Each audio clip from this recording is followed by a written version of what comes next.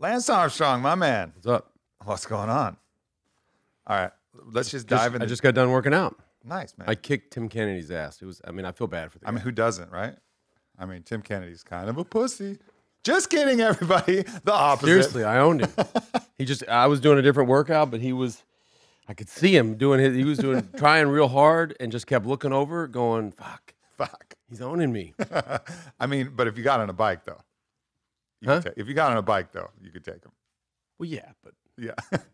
And I keep looking at that 2K row up there. He's got his time up there. He's got the best time, at least on the board right now. I'm like, I bet I could do that. It kind of bothers you to see a time up there on the board that's ahead of yours. That right? That's how I relate. It's real that's real weird. Start the clock. You've just seen yours at the very top with that lowest time so long. How close are you to that 2K row? No, I haven't done it. You haven't done it? No. Oh, you're just eyeballing We it. did the time You're just thing circling like a fucking Mako shark just going around that time. I've never done the rowing until the influencer summit you had. Yeah. That was the first time I really rowed. I mean, different power system, but kind of same idea, right? No, the crossover between cycling and rowing is actually very similar. Yeah. Believe it or not. Because those most guys of the drive comes from the legs and low back. And low back. Yep. Yeah, I can imagine that. And then just the pure ability to push through pain. This is something that I wanted to talk to you about on this podcast, because with all my cycling experience, it's just a lot of it is just your pain threshold. It's like, how much punishment are you willing to endure? You know, like there's always a little bit more that you could give, but the trade is in just sheer physical agony. But that's because you're not a cyclist. It didn't. What do you mean? It had to have hurt. No, but people that do, I'm not a runner, but if I go run, the pain of me running is very different than the pain of Mo Farah running. Mm-hmm. Or if I went in the gym, like you go in the gym, you're used to that. You're comfortable with that. That's been your neighborhood that you've walked around in for a long, long time. And cycling was my neighborhood, or swimming was my neighborhood. And if you haven't done that, it's a rough neighborhood until you do it for a long, long time and you get used to it, and you can't compare. So when you're on one of those hill climbs and everything, I mean, there's the physical element of the body having to burn that much fuel and the muscles getting that exhausted. I mean, there still has to be, even if you're a fighter, fought your whole life, there's that pain threshold of like how much more you can give. I played basketball my whole life. There's that hustling back on defense when you're just exhausted after a couple fast breaks, that there's these moments where you have to push through. You must have had, an attitude or some kind of belief system or something inside you that allowed you to drive through more of that kind of pain. I'm not talking about like the joint pain and the discomfort and the awkwardness. Yeah. Yeah, you're talking about the pain where people get to a spot where they want to stop. They want to stop. Yeah, I want to get off this bike, or I want to get off this cord, or I want to get out of this gym where you're like, I don't want to do this anymore. I can't do this anymore. And, yeah.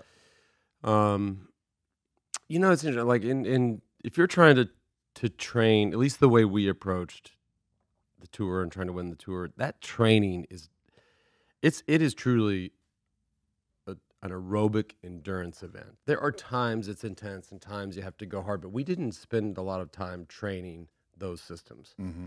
We spent most of the time, if not 95% of the time, training that aerobic engine. Mm-hmm.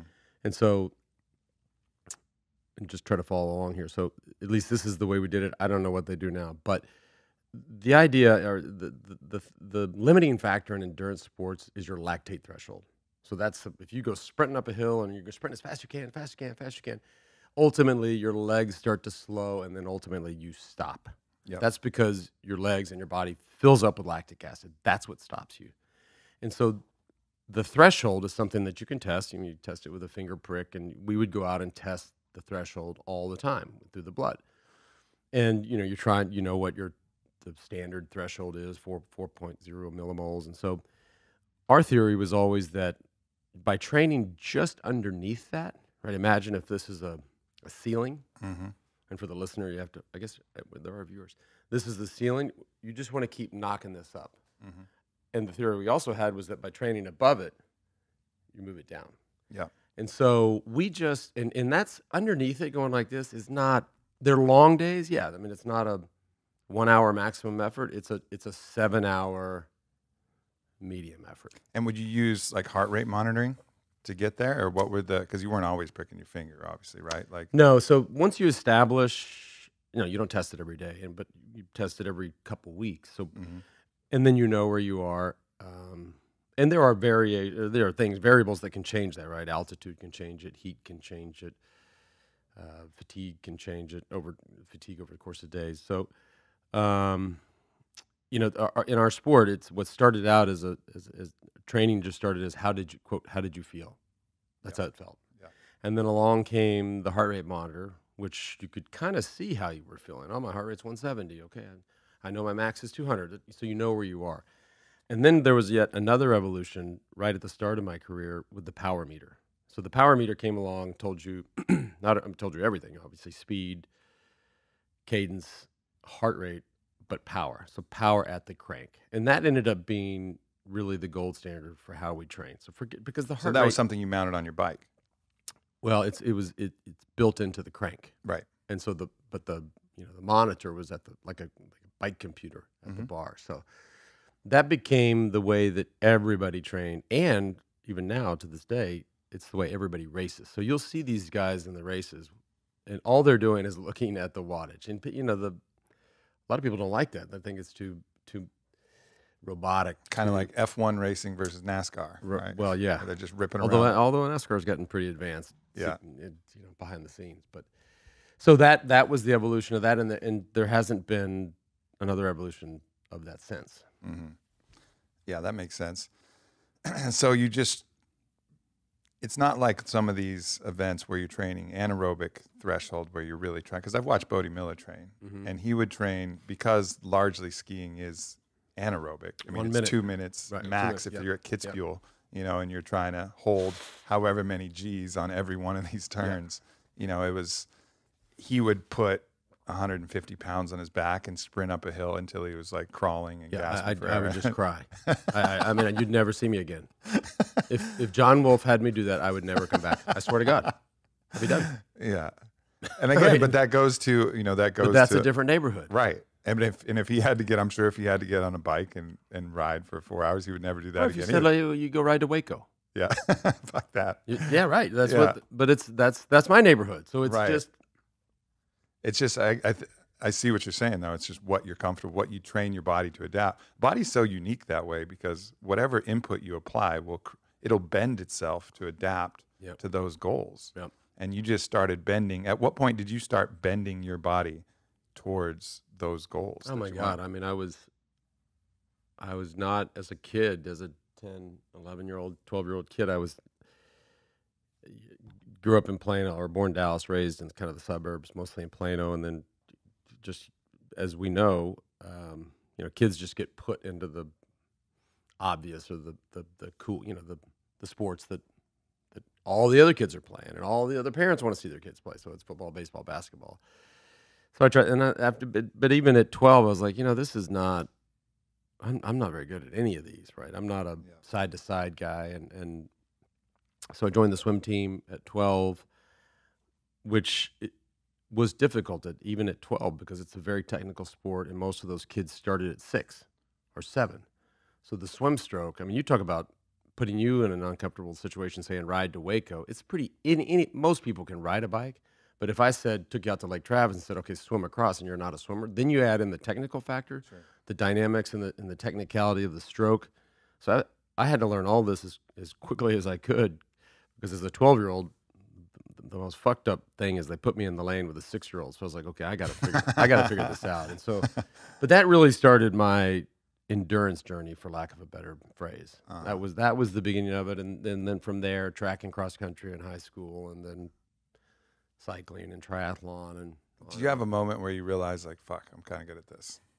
Like, when was that aha moment? Yeah, I mean, I turned pro in triathlon when I was 15. Yeah, so it didn't take you long. 12 to 15. Yeah, it didn't take long, and at 14, I was forging birth certificates to get into, because you had to be 16 for the insurance and liability of the promoter to get. So I was forging these birth certificates to get in, and winning the overall. these are local and regional events, but at that point, I'm like, all right, I think I got something here. And then turned pro at 15, did my first pro race against the best in the world, and came off the bike second, ended up getting fifth. And I was like, all right. How did you train harder? I mean, was your body just naturally adapted to that, like genetically, epigenetically? Like, how do you go from 12 to 15 and already being at the top of your local? Well, so I mean, I sort of joked, although I wasn't kidding, that I started swimming with the 16-year-olds. Very quickly, I started swimming fast. Yeah. And so by the time I was 14, 15, I was top 5 in the state for long course freestyle or distance freestyle. And so I had and obviously the triathlon starts with a swim. So I had the advantage of getting out either ahead of everybody or with the leaders. And I was a competitor. So if you're with the leaders, I could fake it enough on the bike. I mean, the bike at the time, oddly, was one of my weaker things. And I could just stay in there and then, suffer through the run. As a young kid, it's hard to get off with 30-year-old men that are going to run 32 minutes in the 10K. It's hard to get off and run with them. But I was just in it. And it never even dawned on me to be like, you're not supposed to be here. Like I looked around and I was like, well, fuck yeah, I'm supposed to be here. Like if I raced any race, I don't care what sport it was in the endurance world, and there was a 15-year-old kid with that confidence and arrogance, and I mean, because I was a total punk. Yeah. I'd be like, man. Well, actually, what I would do is probably sign him up to a lifetime contract. Recognize a little bit of self in that guy. Yeah, but it was. And how much did competition itself play in that mindset? I mean, did you just really like beating other people? Well, yeah, I mean, right, and but to me, competition, everything is a competition, right? So obviously, the event is a competition. That's where your sponsors expect you to be. That's where the prize money is. That's where the TV is. That's a competitive event. But even training is competitive. And when I say that, I mean if you're training if you're on a group run or a group ride, that there's no TV, there's no sponsors, there's no prize money, but that is competition. And furthermore, if you're alone, so like when I mentioned this idea of measuring watts and obviously you can measure time, those also are competitions, and you're all alone. So, we always had, fast forward to the late 90s, early 2000s, I always tested on one climb in France called the Col de la Madone, so between Monaco and the Italian border, outside of a little town called Menton. So it's about a 30-minute climb, and I would test there probably once every 10 days, all alone, with the stopwatch. And so that to me was as competitive as if there were 20 guys there or 50 guys, or when the TV was there and the prize money's there and the sponsors are there. Like, to me, that was all the same. In fact, in many ways, even better. So in that, though, are you hypothesizing, like, what is your motivation for doing that? Is it just this internal drive to be the best you can be? Or are you imagining, as you're climbing that 30-minute climb, are you imagining, I do this so I can beat them? Right. Like, what was your primary driver for that? Because that makes perfect sense. But like, still, I'm trying to get to the heart of this motivation. Let me tell you. And I just gave this talk in San Diego the other night, and this was a big part of it. But the greatest motivator for me was the process. So a lot of athletes train, whether you're LeBron James or Michael Jordan or Tiger, whoever, and I don't know their motivation, but you have to imagine that a lot of athletes train for that TV moment. Yeah. And that's what they care about the most, which is great. That's probably what they should care about. I didn't care about the TV moment. In fact, that was more a thing that I just almost had to do. I was paid to do. The idea and the process isn't a training ride or 20 training rides. The process is sitting down at the beginning of the season saying, okay, number one, what's our goal?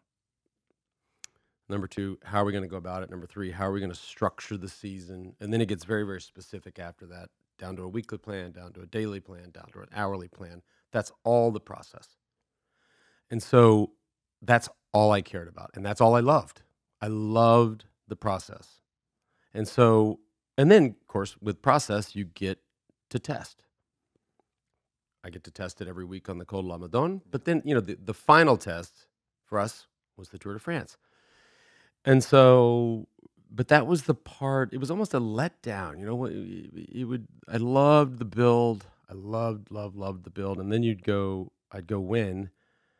And it would be like, my manager would always find me in the back of the bus. I had this little room in the back of the bus, and everybody's outside, like signing autographs and popping champagne.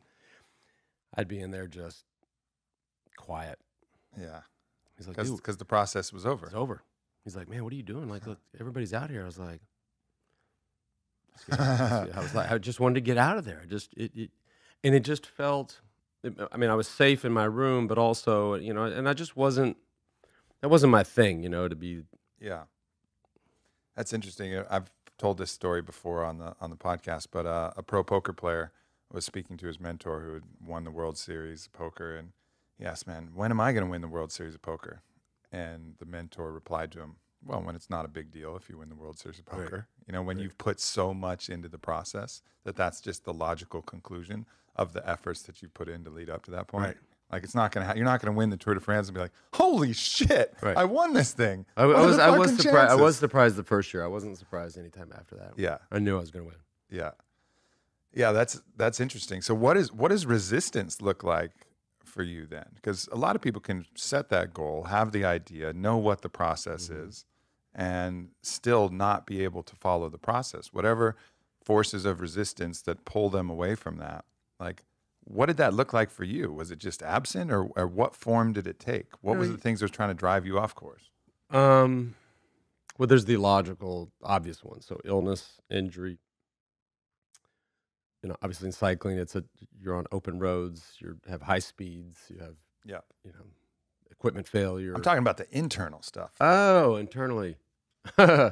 No, I didn't even know what you were talking about because there was none of that. I was just. That's so wild. Yeah. That's fucking mind blowing. Yeah, that's it. So that's the fucking difference. I never. But I don't know if you understand because you're this certain way. Most of us. You were talking about somebody getting a cold. I was like, hey, you get a cold. Well, most of us will have something that we want to do, and we'll know the process in order to do it. But these internal forces will prevent us from doing it. We won't show up. We'll make excuses. We'll find a way. Maybe we don't feel we're worthy. Maybe we don't feel like we deserve it. Maybe we get distracted. Maybe we just want to play small. Maybe whatever. All of these other parts of that, what Stephen Pressfield calls capital R resistance, that internal force that keeps us from elevating to our highest levels, that starts acting on us, and then we don't actually get to be our full potential. Yeah. But you didn't have that shit. Well, okay, then maybe we should back up because I think I did think you were talking about a bike crash, but but you weren't. So let's go back. Because I was speaking about a specific period of time, a run that I was on. So 99, 2005. None of what you just said existed. But the key date is not 99 to 05. The key date is 96. When, I was at, 94, 93, 94, 95, 96 in cycling. I was on this, this trajectory. I was at the top of my game. And then I'm diagnosed with testicular cancer, very, very, very advanced testicular cancer. And now that you say it, and I look back to those years where I just said I was at the top of my game, I was good, but I wasn't great. And we should probably go back and force me to think about those years. But post-diagnosis, post-treatment, post-period of just thinking, fuck, I may not live. Like it is a coin toss. I was at peace with that because I felt like I had done all the right things. That process there, that's where I really started to learn process. I dug, and this is in 96, right? So it's not like you Googled chemotherapy or Yeah. surgery or cancer. I mean, you had to hustle to do the research, to start the process. And so I went on this journey of trying to find the best care, and I got to a place where I thought I had found it. So I knew that if I lived, I could credit them, and that if I died, I couldn't blame You anybody did your best. because I exhausted all, and it just wasn't going to work out, which is crazy to think about. I never got to a place where, other than obviously diagnosis, they're told how severe it is. I'm told how severe it is. That's when everybody freaks out, right? Oh my God, I'm going to die. Then you start treatment, surgery, et cetera. The curve on it we got on it quick. Like I was encouraged by that. So it wasn't like I got 3 months in. I was like, I don't think I'm going to live. Like my doctors used to always say, the better you do, the better you do. Meaning the quicker that they can measure kill off, and that correlates to other cases they've had in the past, the better you do. And so, but that was really a year of my life that just rewired everything in me. And not all of it was good. Mm-hmm. And so when that got rewired, every day going forward from there, we were talking about training and process and, what was the resistance? There was none. I had been in a place that was so desperate, unsure, unfamiliar, foreign, that, I mean, it sounds corny, but it's like, it truly, like we had, everybody, carpe diem, seize the day, all this blah, blah, blah. It's fucking true. Yeah. Like, I was like, I'm looking around going, wait, I get another shot at this thing? Like, it is. And so there was no, I think it's so funny. I thought you were talking about bike crashes. Well, there was no resistance. It sounds like, at the core of all resistance is fear.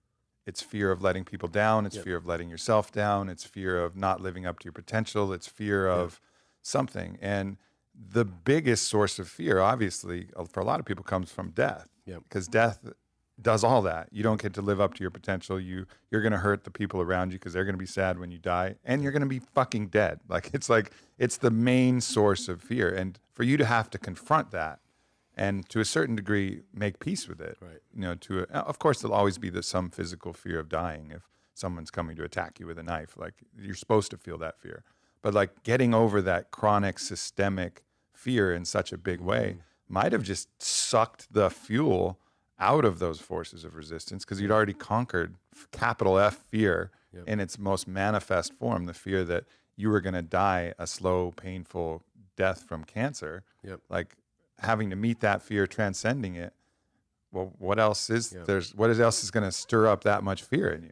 A good buddy of mine, Seth Koppas, lives on the Big Island. I connected you with him when you were over there a while ago. So one of his main tenets in life is never take counsel from fear. And it, I know I don't, but this thing gets, the tail on this is long. Like, if we go back to October 2nd, 1996, you go into those 7 years of winning the tour, and was there resistance?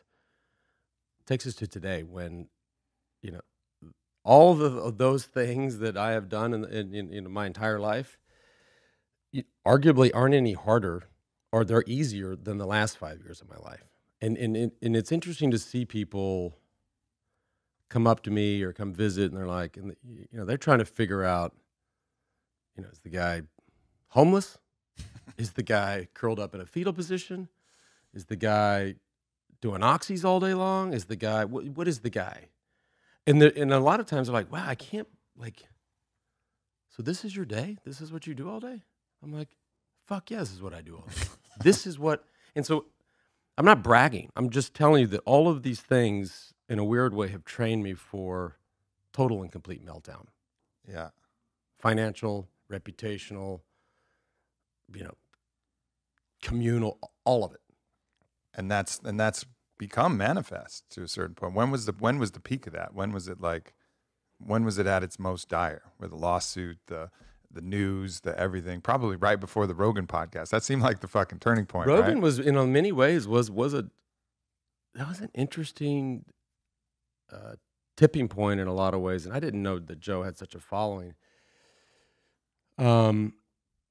But I've never, the main thing that people said about Rogan, and it turns out a lot of people listen to his show, but people they'd stop me in the street and say, "Man, why didn't you just say that?"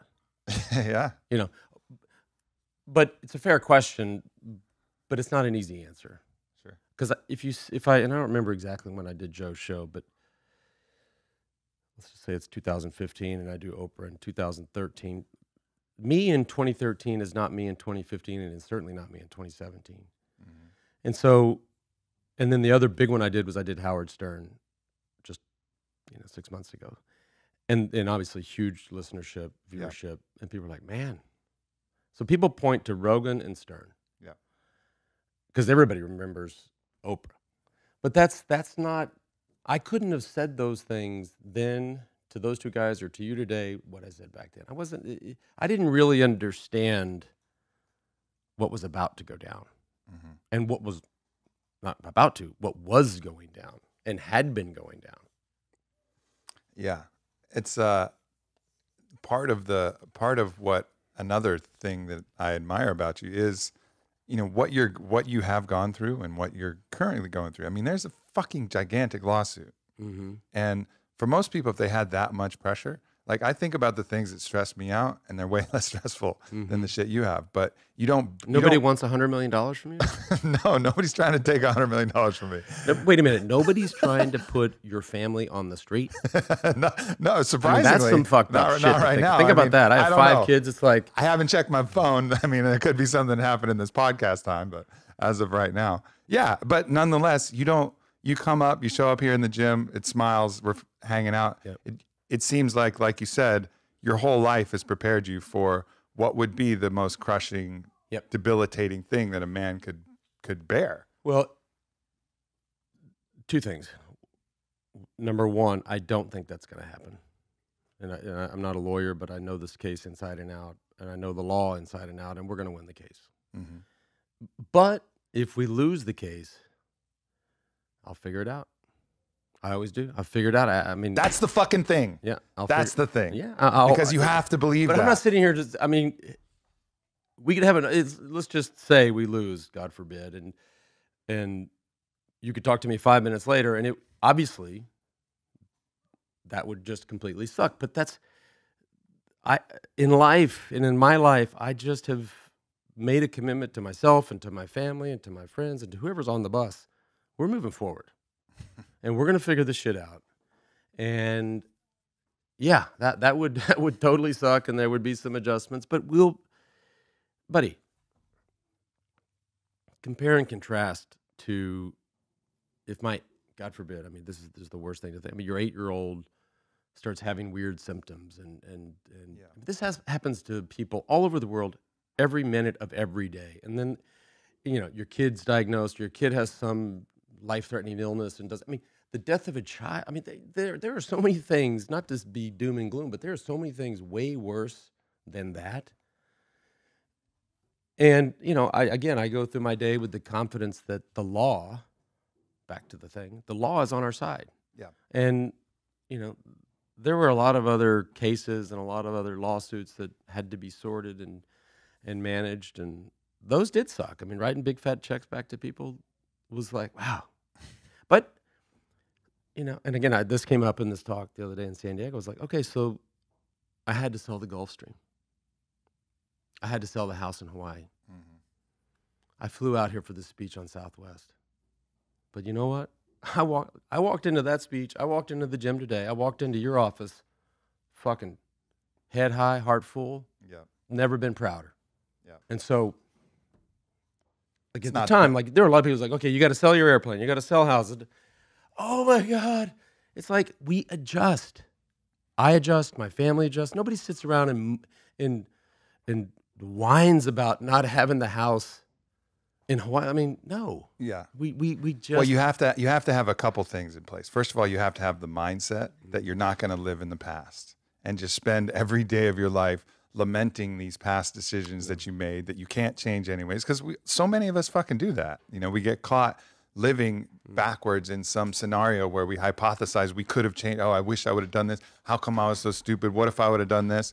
So you got to move past that mentality. And then once you move past that, then you also have to have the self-control of the mind to prevent yourself from having to play out every possible negative scenario that happens. Like for me, obsessing over, what would be hard for me is both that, yes, living in the past is a challenge, but then also in the future, not imagining every possible thing that I would do if that $100 million lawsuit hit. And like, all right, well, I'd sit on this spot. I would play 1,000 scenarios that wouldn't actually prepare me hardly at all for the specifics of who I was then at the time I was then, but I still would have a hard time keeping my mind from just living in that future hell that may or may not happen and playing out 1,000 games of possibility within that future. But both of those, I never do that.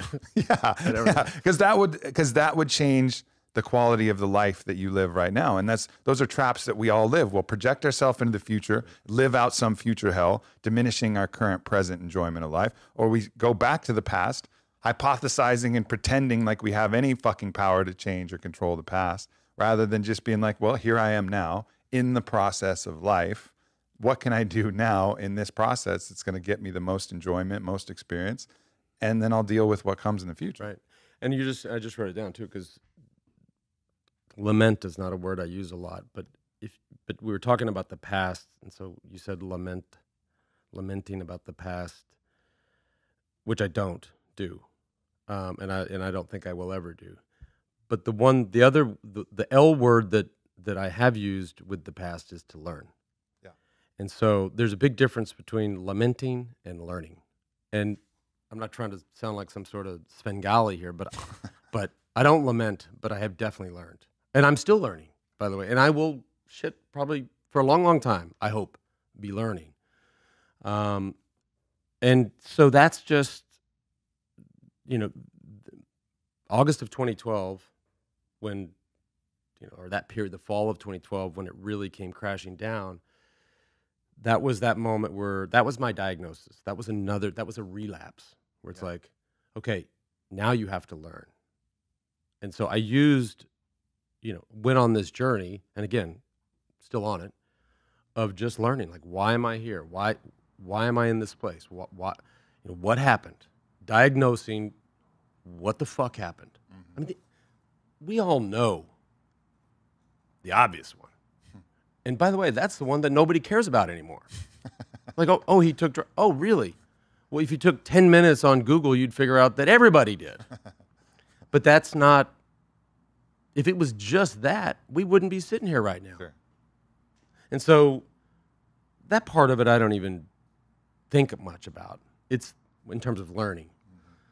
So it's just other aspects of my life, my personality, my history, my attitude, my relationships. So that's the stuff that I've had to, and enjoyed, quite frankly, learning.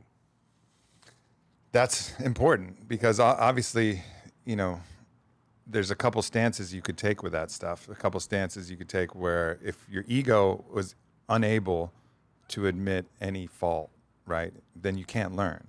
If you think that you're always perfect and that you acted perfectly, then you can't learn. Right. But then, that's never happened. Then if you're not in the last 5 years. But then if your judge, is too harsh, then you'll just keep in the past and you'll beat yourself up endlessly for that. So it's that right balance of having, not too much ego and not too much self-criticism to be able to go back, look at, all right, this is what I did. Could have done that a little better. I need to learn. I can learn from that. I can learn from this. I can learn from this. And then just once you get the learnings, just keep moving forward. Right. And that's the thing that I think people have the the hardest time. For everything in my life is that really is the overarching theme at this point, is forward. Everything forward. Yeah. And not to take on my critics or take on people from my past that want to stay there. Those are neutral / potentially reverse positions.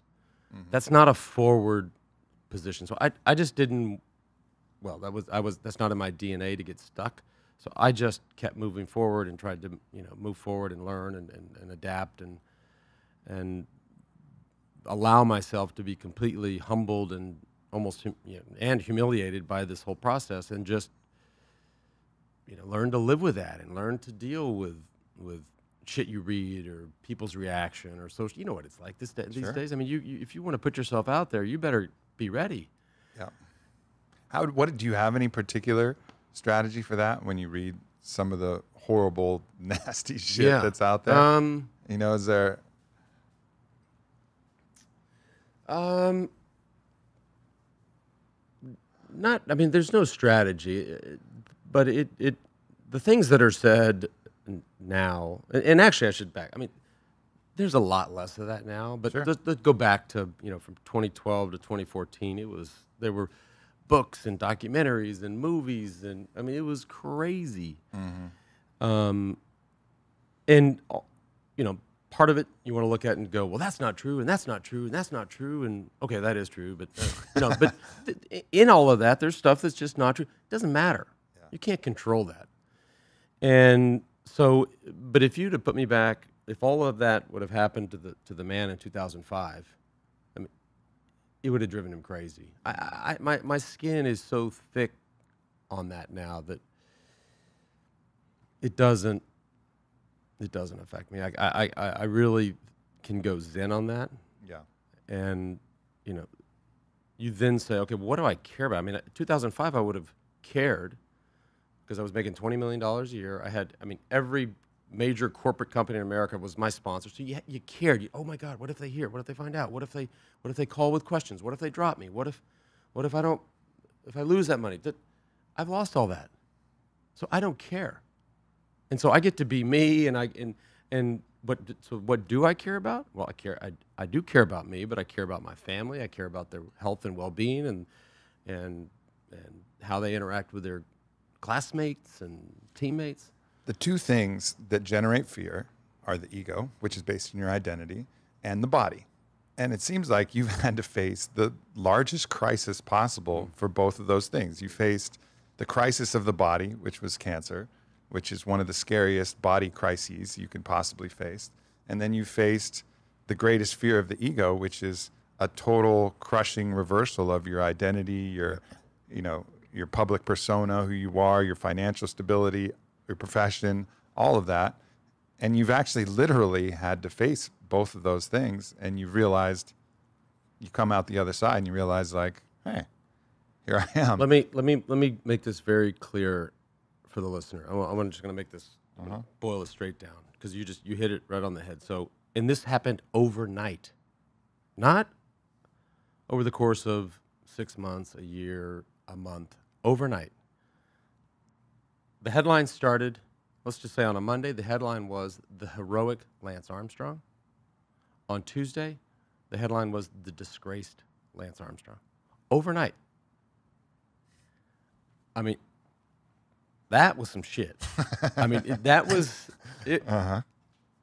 Overnight. Well, it's like a cancer diagnosis, right? Something feels a little funny. Yep. Now you got cancer. You had cancer the whole time, but it comes in comes in a moment. I mean, it was crazy. Yeah, that is. But that's how quick. 2 points quickly. How quickly it flipped, but also heroic.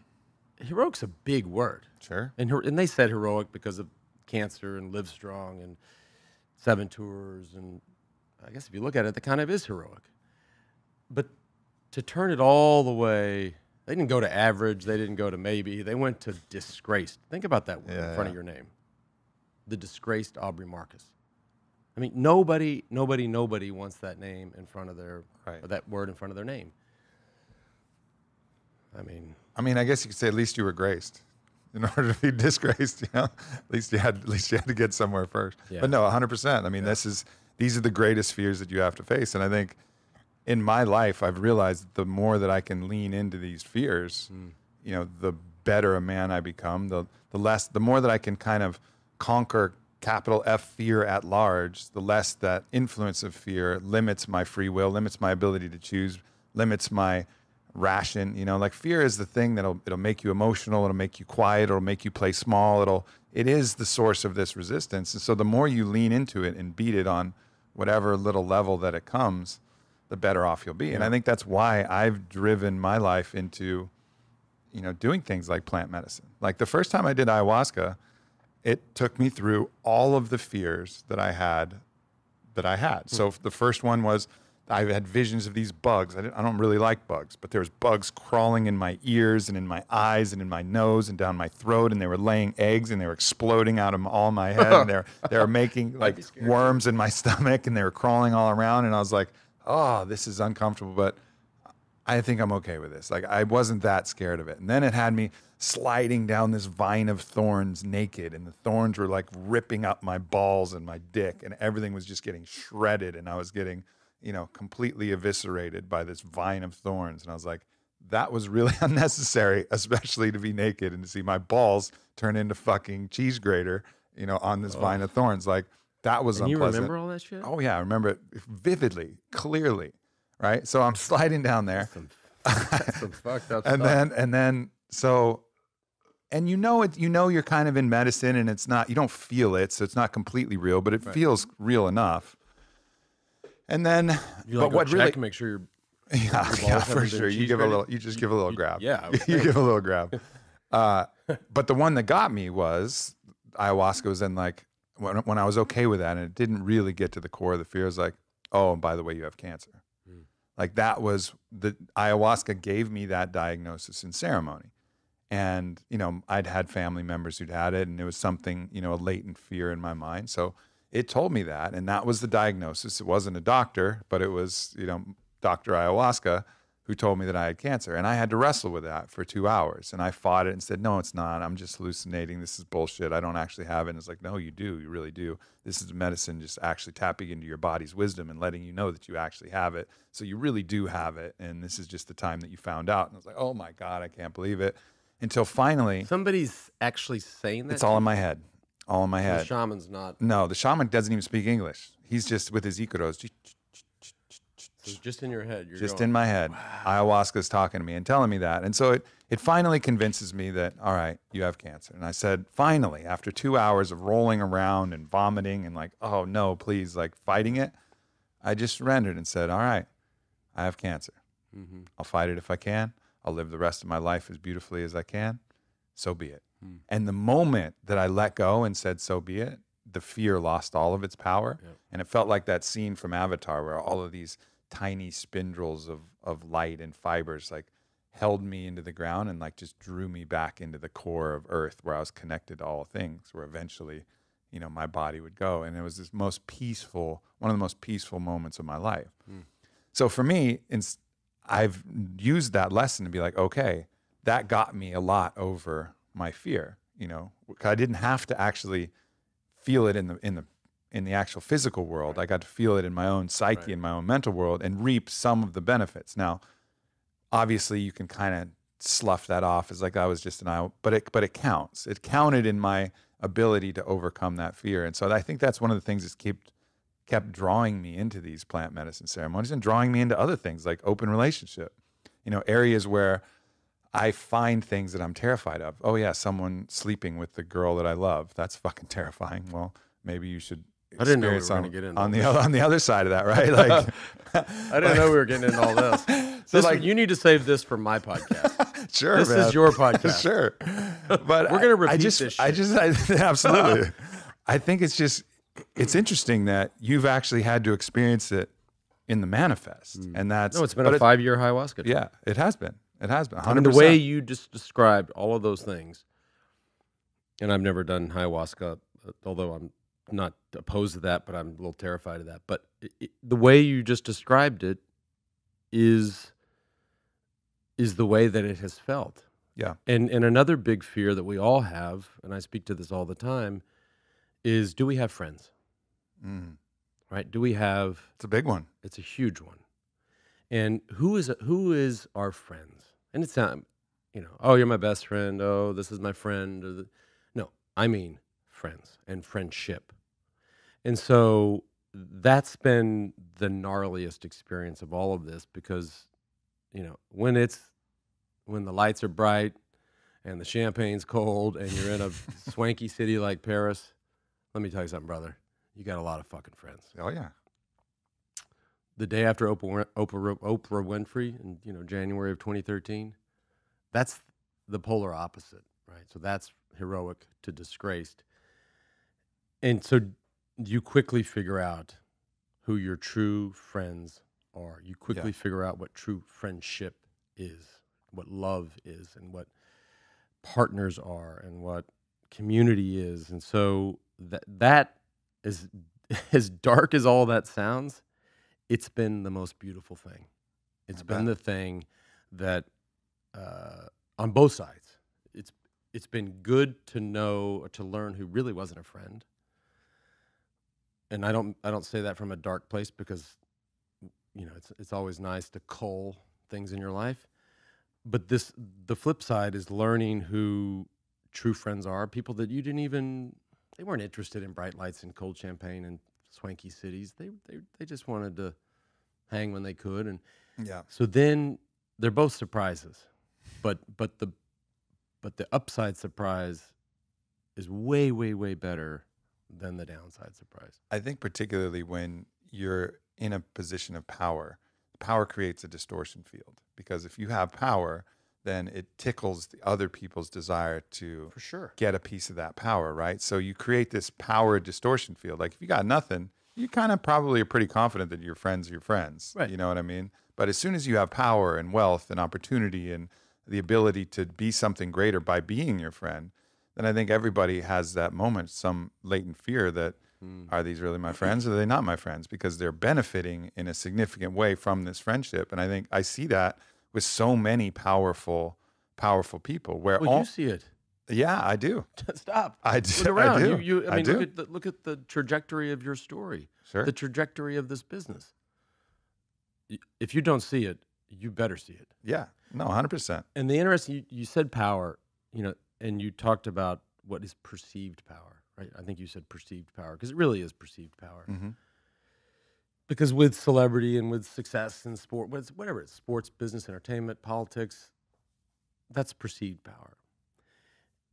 Which I guess the moral of the story is, after the 5-year ayahuasca trip, I feel more powerful now than I've ever felt my entire life, because I know these things. Personal power. Personal power. So that's very different than than perceived power. And it's such a better place. And so it's like, as fucked up as all this has been, and as loud as I could scream for years, like, this is wrong and I'm getting screwed and oh my God, I wouldn't change a thing, because I get to sit here today, just the way I sit. And I'm going to leave here and I'm going to drive in my car to my office as me. And I mean, it's an amazing spot that I never knew that did not exist for me in my life. You must feel freer now than you ever have. Are you happier now than you've ever been? For sure. I mean, I don't work for anybody. Yeah. Which is nice. Just on obviously my kids are happy and healthy and doing great in school, and I have a great partner, and I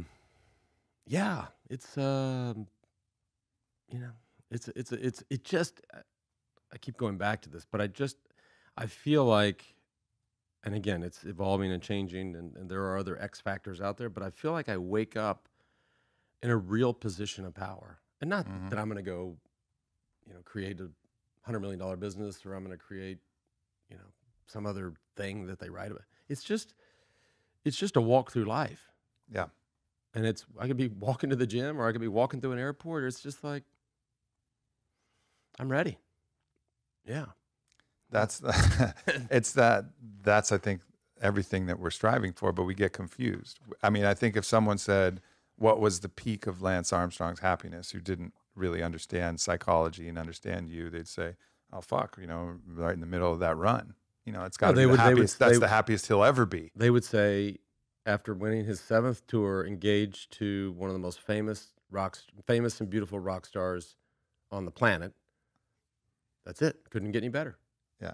Well, I mean, and here you are, fuck. And this is the happiest you've ever been. Yeah, it's not even. And it was fun. Sure. Then, right? Fun is fun. But I wouldn't trade that. I wouldn't trade this place for that, or any other place for anything. And who knows what's around the corner? Right. And again, this is a lesson to just focus on the process of life. Yeah. Like no matter if this is your peak or whatever you've gone through, like the whole process cumulatively is leading towards, if you keep doing the work and if you keep improving, keep learning, it's just going to get better, whether the pinnacle of your career, the peaks, the valleys, the things that happen, like just enjoy the whole thing. It's clearly not about the destination. The whole thing is the destination. The process itself is the destination. Yep. And then so just focus on the fucking process, because this is the perfect testament of all the highs, all the lows, everything. And here you are now, even with this $100 million lawsuit over your head, the happiest Lance Armstrong you've ever been. Yep. That's right. Man, that's a lot of wisdom. Did I mention that I kicked Tim Kennedy's ass in the gym today? I mentioned that, didn't I? Yeah, like physically, right? Like you just slapped him a few times. And he's a special individual, that guy. So much. That's one of the beautiful things I love about. So conservative. Like, you see these tweets? No, I haven't seen him. It kind of makes you want to whoop his ass in the gym. I mean, it's like, how can you can't think that. Nobody can think that way. You cannot think that way. You need to have him on your podcast. You guys need to go back. I couldn't listen to whatever he tweets, and I couldn't listen. Okay, podcast over. We're done. We're done. No, you'd have to stick through it. You have to fucking just. Yeah. That's. I do love getting all these different perspectives on there, because then you start to be able to piece together, because we're all just trying to figure it out, And I think too many times what's projected is not accurate, like, so it's not helpful, like LeBron James is not a helpful person to get inspired by in general, because it's just like in high school, he looked like the strongest grown ass man you've ever seen in your life. Like, where was his struggle? Where was his challenge? Where was the stuff that you can really learn? It looked like one. He only had one struggle. Yeah. And so, what was that? When he left, you think back when he left Cleveland, leave Cleveland, and to they Miami. made a big to do about it, the decision or whatever they called it, and he did the sit down with Jim Gray. I mean, most would say he was, for that month or however long it was, he was the most hated man in sports. Like, it was viewed very critically. But he never really opened up to how that felt, right? No. Like he hasn't had this moment where he goes and being like, man, that was fucking hard. Yeah. Like, these were the hard times. These were the negative thoughts that I had during that period. Because that is actually inspirational. Like, that actually means something. Like, yes, from the outside we can imagine, but he just kind of like, it seemed like he just kind of like, yeah, whatever, it's business. But by the way, watch, it's going to happen again. He's going to leave again. Yeah. He's going to go play for the Lakers. And they're going to be fine with it. Like, it's going to be a totally different, they're going to be like, I understand. Yeah. You want to go where it's nice weather and you have a house there and you've won us a couple championships and your kids are happier there? Go ahead. Like, it's going to be completely different. It's true. It's true. Well, it was fucking awesome to be able to sit down and hear those words of wisdom from you, man. It's been fun. It's been fun hanging out on it. Yeah, absolutely. It's been good for me. Yeah. Yeah. The whole crew. No doubt. The whole crew's solid. More adventures to come, my friend. Absolutely. More adventures to come. And I'll jump on your podcast here sometime soon. Let's do it. I'm glad I stopped you from all of this open relationships. We'll go deep. We'll get weird. So. You've already told me some stuff where I've put it in my hard drive. Like, okay, we're gonna talk about this shit. All right, let's bring that up. Thanks, brother. Yeah, brother, for sure.